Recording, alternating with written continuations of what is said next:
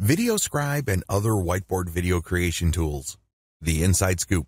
If you've ever spent some time on YouTube looking for tutorials, you've probably come across quite a number of whiteboard videos. This usually involves some sort of hand manually drawing pictures. They are usually black and white. These are very popular because although it is computer generated, the fact that there's a hand drawing gives it some sort of manual look. There's still that human component that people are drawn to. Regardless, animated video using whiteboard tools are very popular precisely because they're effective. While you can create these without a voiceover, the more powerful ones have a voice track. These are usually used for explainer videos or for product reviews. Advantages.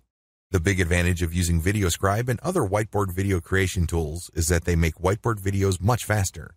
You can do a hand animation using your actual hand, but that's going to take forever. These are just basically pulled from stock art, and the software does it itself.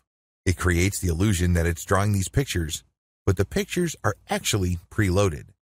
Another great advantage to these videos is that they can easily be enhanced by voiceovers and music.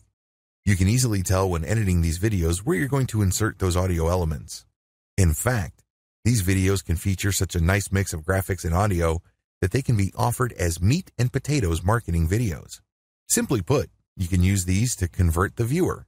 Of course, a lot of times it turns on the quality of your script, but the quality as well as the setup is good enough to convert the viewer. In addition to voiceovers and music, you can also enhance it with video clips and other elements. It is no surprise that Video Scribe automated video creation tools make great explainer videos or short animated ads. Disadvantages. The big disadvantage with Video Scribe is that it ships with a library of cartoon images. Sadly, most of the people who buy this software don't bother to customize the cartoon library. Accordingly, a lot of people create videos using the same library, and they basically look very similar to each other. It can get quite ridiculous. I remember watching a video explaining the history of France, and the images in the whiteboard video were the exact same images that I saw from an earlier video on SEO. This kills branding. It makes the video look generic or, let's say it, downright cheap. Which begs the question, if you're going to use Video Scribe, you're going to have to customize it heavily. In other words, you're going to have to invest in custom cartoons. Also, whiteboard animation videos don't really leave much to the imagination. You can't coast on the quality of the pictures. It basically lives or dies based on the quality of your scripts. This is a big deal because you can get lazy.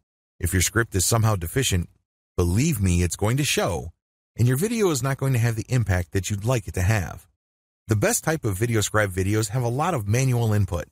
That's how you're going to maximize quality. However, you can still automate using Video Scribe. In other words, you just basically plug in the audio, plug in the library, and just let Video Scribe work its thing. However, here's the problem. The more automated or generic looking your video, the less likely you should use it. Try not to fully automate. You still have to step in to make sure that the quality is decent. For more free educational content, visit learnforfree.biz. Content produced and distributed by AllSuperInfo.